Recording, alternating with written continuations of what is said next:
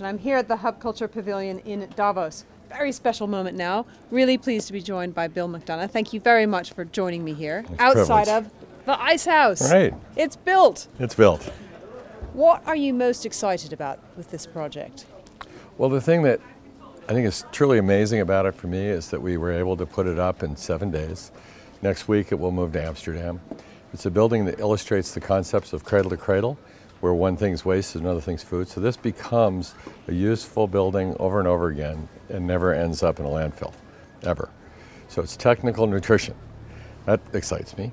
It also excites me that in front of the astonishing audience that occurs in Davos, we get to show a strategy that's actually about providing a new building system that can be turned into something useful for the people in need around the world, for billions of people. And so this is illustrating it using aluminum in a prototype as an experiment. And this frame, which has these bolts bringing all these directions together in one place, is made up of two elements, this one and this one. And if you imagine the amount of recycled plastics with composites, very strong, people could have very strong structures to do any kind of architecture they want anywhere in the world with materials that are free or cheaper than free. So I love the fact that it's two pieces and one bolt, and it can be assembled with one wrench. Is that right? Well, two wrenches. You'd hold one and twist the other. Twist the other one. All right. Now this is the sort of prototype. Right. And what are you thinking? What have you learned from this building that might be interesting to apply for the next version 2? I think that the things that struck me, I was working on housing for those in need around the world with these materials, but it turns out that even this one, in the aluminum as a mock-up, is actually a very dignified, solid building, and people are really enjoying it. And it's amazing how many people have come and said, this is beautiful, which is what I was hoping. And they're curious about it. But we've also had people come in and say, can I have one of these? Because it's a very competent building. And the materials are also, this is the first nanotechnology insulation that's cradle to cradle certified. And 1 inch of this material is the same as this much styrofoam. So tell me about this. How is this made? It's made from silica, and it's essentially sand, but it's put in a form that allows it to be a super insulator. And it's poured into the polycarbonate. Okay. Yeah. And it's entirely movable. You can take pieces out. And so if I were a school, for example, in Latin America, and I needed to adjust for the sun, how would I adjust this building? Well, you can orient it any way you want, and so it's light. You can start organizing yourself, set up a frame, move it in the sunshine, see how it's going to work.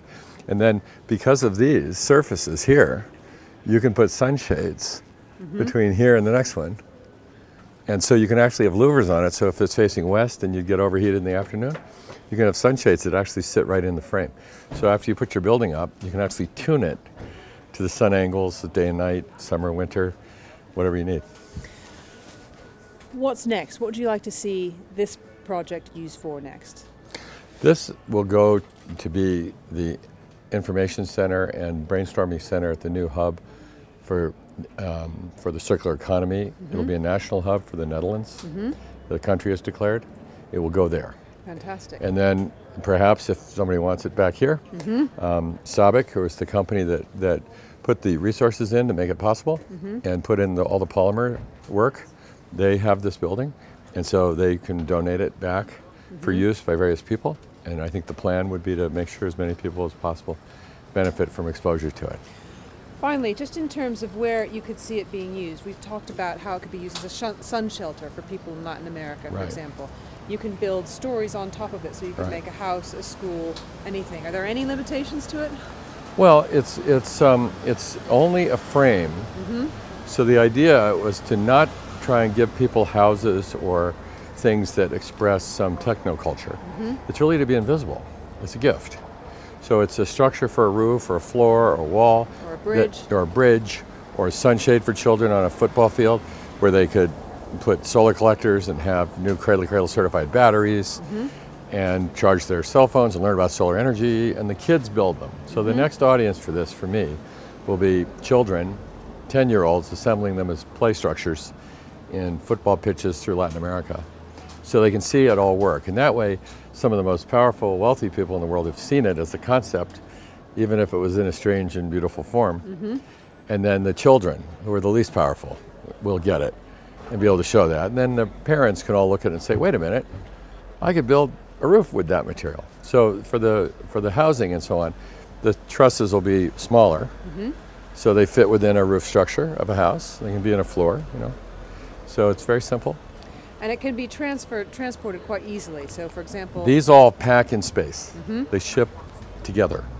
This entire building structure, the roof, the walls, and the base, which is sitting on a roof, so it's all structured also, so it can go into rough terrain.